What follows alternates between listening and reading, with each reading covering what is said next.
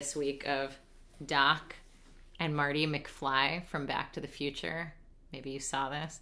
Looking at the DeLorean, and Doc is saying to Marty McFly, whatever you do, do not go to 2020. And I shared that with somebody, and they said, or 2019, or 2018, or 2017, or 2016. Honestly, though, over the course of the last 8 weeks, it feels like the world has grown heavier. Maybe it has, maybe it hasn't. That's just how it feels, as if that were possible. I don't know if you've noticed, but I haven't actually given like a Devar Torah for the past 2 months here. You know, people were leaving, Anna, Rabbi Lauren, Rabbi Jeff, people were coming, Rabbi Dina, we had guests. I somehow avoided speaking over the past 2 months in this slot. I mean, obviously I've been talking about things, but I sort of was hoping that by the time I got back in the saddle, things would be looking up and I could just ride a wave of optimism. No such luck. We're in the midst of a profound test of endurance, and it's testing our ability to weather uncertainty and loss and disappointment. And it's extending into so many realms of life. Personal, there is geopolitical and there is local, and there's also personal, I think many people are feeling do I have permission to feel my own feelings about the things just going on in my own little life? And the answer is, of course, yes. And all of that is real, and we're holding it amidst all of the other feelings that we're all holding. And very few people are coming out of this time feeling like, winners. I mean, some tech companies, I guess. Many people are struggling day to day to day to day to find gratitude and joy, and to keep the fire burning, and to stay hopeful, and to stay inspired. And so it feels sort of appropriate, actually, weirdly, that we just entered a period on the Jewish calendar called the 3 weeks, which is the darkest and most depressing time of the Jewish calendar. This isn't a period of time that gets a lot of press and airtime in most synagogues during the school year because, of course, it's over the summer. Also, it's depressing, It's not like they came for us, we survived, let's eat. It's actually exactly the opposite. It's they came for us, they got us, let's fast. And so Shiva Asar B'Tammuz, the 17th day of the Hebrew month of Tammuz, is a fast day. And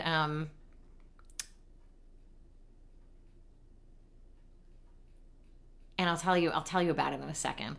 It begins a 3-week period of time between now and Tisha B'Av, which maybe you have heard of. It's sort of like a bigger ticket Jewish holiday. Also depressing, sad, mourning, fasting. So there's this 3-week period we're in. And for as long as I have been aware of the 3 weeks, this period on the calendar in which we sit now, I've thought that its purpose was to help us access sadness, help us access grief, help us access loss and trauma, put us in touch with the liturgy, the Jewish liturgy of loss and trauma. But this year, we don't need help getting there. This year, we are already sitting in a profound place of uncertainty and disappointment and grief and loss. And strangely, I'm finding that the message of the 3 weeks has changed for me into one that is surprisingly optimistic and an affirmation of radical, brave imagination as the way through these times. I want to talk about how we make it through these times. And these times that are familiar to Jewish people and have been for 2,000 years, for more than that. But for 2,000 years, we've been marking this time in a ritual way on the calendar. And, for the longest time, I thought that it was about getting in touch with sadness, but actually, maybe it's about getting in touch with imagination. So, on the 17th day of Tammuz, in the year 70, literally, historically speaking, what we are remembering on this day is the Romans breaching the walls of Jerusalem. So Jerusalem, walled city, as many were in ancient times, to keep out invaders. And the Romans, who were taking over the ancient Near East and Mediterranean at that time, very much wanted this land, and the pesky Jewish people who insisted on sovereignty of their own space were not complying and were actually holding the Romans at bay. And it was on the 17th of Tammuz that they breached the walls and came into Jerusalem and started slaughtering people, which was, the beginning of the sort of last stand and the 3 weeks until Tisha B'Av. Tisha B'Av, of course, marks the destruction of the temple. So if the 17th of Tammuz is about getting into the walls of Jerusalem, Tisha B'Av is about the destruction of the Jewish center of spiritual and religious and communal and social and political life. That was the temple. And so we mark that day also with fasting, reading the Book of Lamentations, and remembering all of the losses that the Jewish people over 2,000 years has suffered. So, like I said, dark time on the calendar we're in. But more expansively, and even metaphorically, the destruction of the temple in Jerusalem represents what Rabbi B'nai Lappi would call a crash. By the way, I got to interview Rabbi Lappi this week on Contact Chai, our podcast, and you should all listen to it when it comes out. It's sort of ramp up to Tisha B'Av. A lot of the ideas I'm going to be sharing with you tonight come from our conversation, so thank you, B'nai. A crash is the crumbling and utter breakdown of a system of thought or culture or belief, a family, a relationship that had once been central to you and that has completely broken down. So the 17th of Tammuz is the moment when you realize that a crash is in process and that you may need to rethink everything.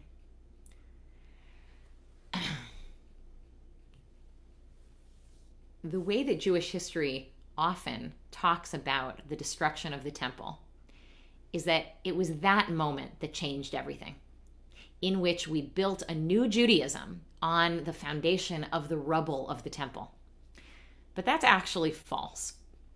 It's sort of like saying the civil rights movement began with Rosa Parks choosing to sit at the front of the bus and not getting out of her seat, as if there hadn't been groundwork being laid by thousands of people over years, tirelessly preparing for the moment when the movement, already very much in process, could go from the fringes to the center. And so, if in the year 70 CE you were to take the camera off the smoldering wreckage of the temple and to move a few dozen miles north and west of Jerusalem, you'd see a city called Yavne, in which things had already changed, in which they were already creating a new Judaism. In Yavne, there was a group of, again, thank you, Rabbi B'nai, for the language here, a group of radical, fringy, queer guys called rabbis, which was not a term that anybody used then to describe anybody important, Rabbis weren't a thing back then. If you were important, you were a priest in the temple or a politician or a wealthy landowner. So Yochanan ben Zakkai, who was a leader and connected, friendly with the Roman leadership, he could see the writing on the wall. He knew what was going on. He knew that the temple and the Jewish structure of power and authority was crumbling. And so he asked to be ferried out of the walled city of Jerusalem. And his students carried him out in a coffin in the night so he could set up a yeshiva in Yavne. And so as Jerusalem burned and some of his former colleagues fought to save the old way, he and a group of disciples developed the rituals and practices and texts that would help them and everybody else mourn the loss of the temple and the old way of life and move forward. They developed Judaism's brilliant mourning practices and Shabbat practices and holidays and kashrut and how to do business ethically and how to celebrate holidays and,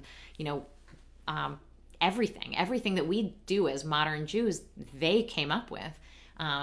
We practice a Judaism called Rabbinic Judaism, developed by rabbis. We don't practice temple Judaism. And so these folks, these guys in this yeshiva, these, fringy, queer, radical bunch, they, along with dozens or maybe even hundreds of other communities of Jews on the fringes, for whom the temple had stopped working and stopped being relevant long ago, they were the ones positioned to take up leadership after the crash and to reinvent Judaism. And they did, in fact, reinvent Judaism, and their genius was calling it Judaism and not, calling it some other religion, maintaining a sense of continuity between the old and the new, and actually asserting with I think, utter conviction that the values that animated Judaism 1.0 were still alive in Judaism 2.0. They just needed to be rebooted. It looked nothing like Temple Judaism. Temple Judaism was based on animal sacrifice, avodah. And these guys said, you know what? The world rests on three things: Torah, wisdom, study, learning; avodah, not animal sacrifice; prayer, worship; and gimilut chasadim, acts of loving kindness and service. And they created the religion that we continue to practice today, in which these are the main features. And I'm sure, of course, when they heard of the defeat of their friends and the loss of Jewish sovereignty in the land of Israel, these rabbis must have been devastated and probably really confused. Like, what are we to do now?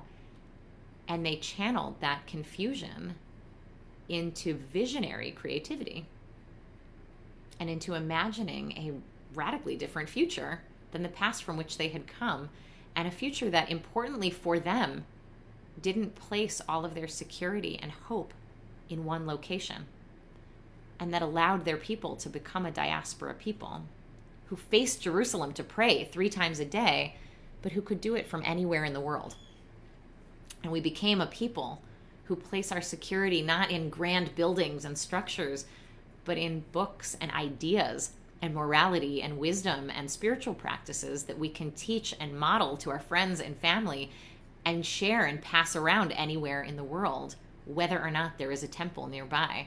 Some of the most inspiring stories of Jewish families in America are, the folks who, drove for 2 and 3 hours to get to a temple once a year for the high holidays, but maintained their Jewish lives and identities in the absence of any formal structures of worship, but with local, day-to-day, Shabbat to Shabbat, holiday to holiday practices that could be done anywhere. This is what made Judaism possible.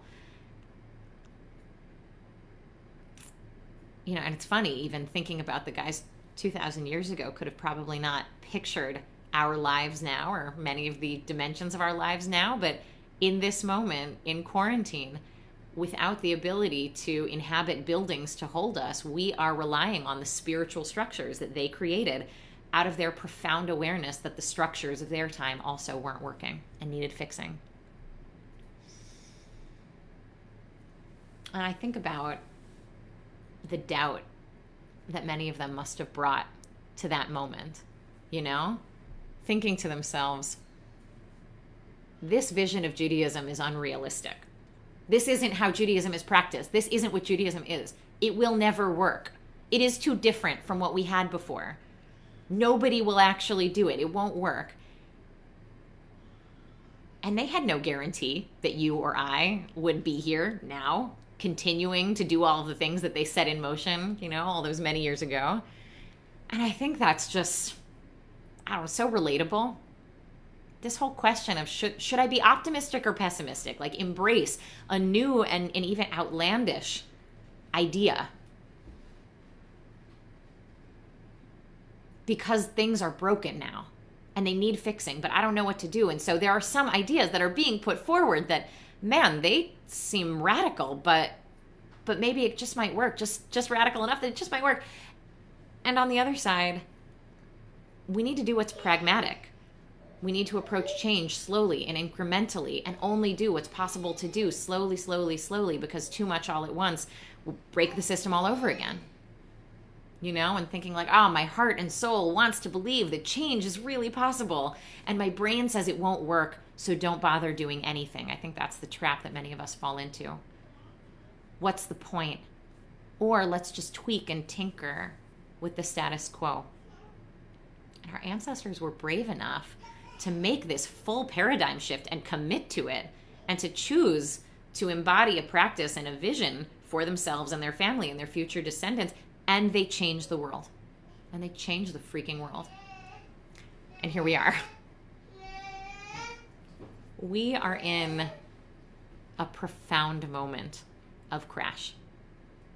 We all feel and sense that we are in a profound moment of crash. You know, we think that we are in charge of our bodies and our health. Coronavirus crash. We think that local and state and federal government and the police are designed and here to keep us safe and to protect us. All of us. Crash. For those of us who have been holding out the increasingly unlikely hope for a two-state solution, for Jews and Palestinians to have self-determination, as Israel inches toward annexation against the better judgment of military and security advisors and against the moral judgment of nearly the entire international community, including many of Israel's beloved friends, this moment feels like a crash.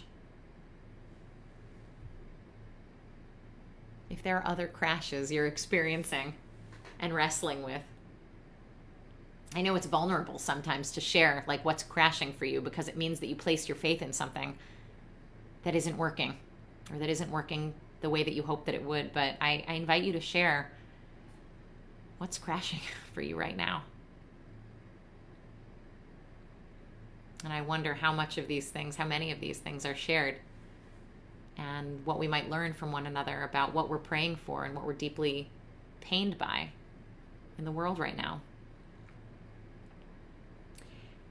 I think about Yochanan ben Zakkai and his disciples. The destruction of Jerusalem actually wasn't a crash for them. I mean, it was in a sense, but they knew what was happening long before it happened, and they were willing to acknowledge it and to take action before it was popular. That's what made them special. That's what made them different. They were willing to do something radical before it was popular. And I think right now, there are lots of people for whom this moment is not a crash. Namely, Black and Indigenous people, people of color, queer people, immigrants, Israeli and Palestinian activists, healthcare workers, people suffering from lack of good or any health care, people with disabilities, people for whom the system has not been working for a long time, for whom this moment is not a great awakening, but is just making what they already knew more visible and a public affirmation of what they've been talking about for years. And the question is now, are we going to listen and be changed by what we hear, by what we know? In order to get through this and to live into a different future, I think we have to be prepared to let go of aspects of the present that we may have grown very comfortable with. We may even have to be prepared to sacrifice ideas or beliefs that have inspired us right up to this moment, and yet we realize in our heart of hearts are not working or are in desperate need of recreation.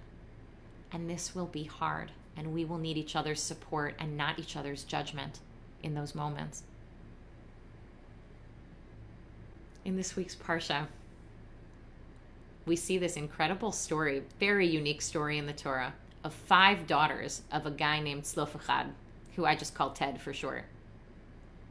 And the daughters are named, again, an unusual thing in the Torah: Machla, Noah, Chogla, Milcah, and Tirzah. And they come forward to Moses and they say to him, you know, Moses, the laws of inheritance don't include women, and that's not fair. And Moses takes the case to God. And God says to Moses, there I saw what Moses' eye did not see. And God changes the inheritance law to include women. There I saw what Moses' eye didn't see. Moses, the greatest prophet, still had blinders on. still you could say, was working within a system of male privilege in which he could not see who was missing, who was disenfranchised. So think of every social movement that has ever enfranchised any group of people in this country, anywhere. Think of ending slavery in America, getting women the vote, protecting women's rights to our bodies, affirming same-sex marriage. All of these require the people who are the ones directly affected, who see what Moses and the other people in charge can't see. Like the daughters of Tzlofechad, stating your case and being taken seriously, being listened to by the people already enjoying those privileges, not being told you want too much too quickly, or what you want isn't a big deal.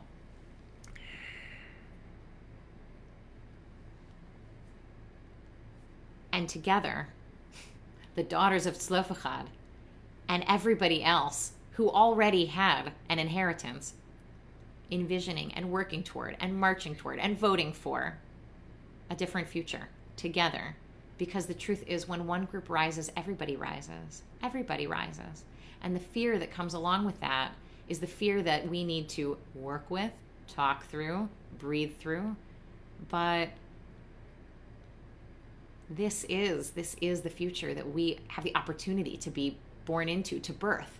And so this is the work of the 3 weeks. And it's why for the first time I'm experiencing these 3 weeks, not as sad, but rather as an opening, as a cause for optimism, because the walls have been breached. The crash is happening. It's in process. The question is how much space we can clear within ourselves and within public space to hear the voices of the people who have been diligently and with vision for years working at the margins, preparing what's coming next. How can we put those voices into the center and learn from them and build a society that arises beautifully and inclusively from the one that is breaking down? So I'm feeling optimistic, which is a strange way to feel during these 3 weeks and during this hot quarantine summer. Yes, 2020 sucks. Maybe it sucks just enough to get us to do something now to be part of history. Shabbat Shalom.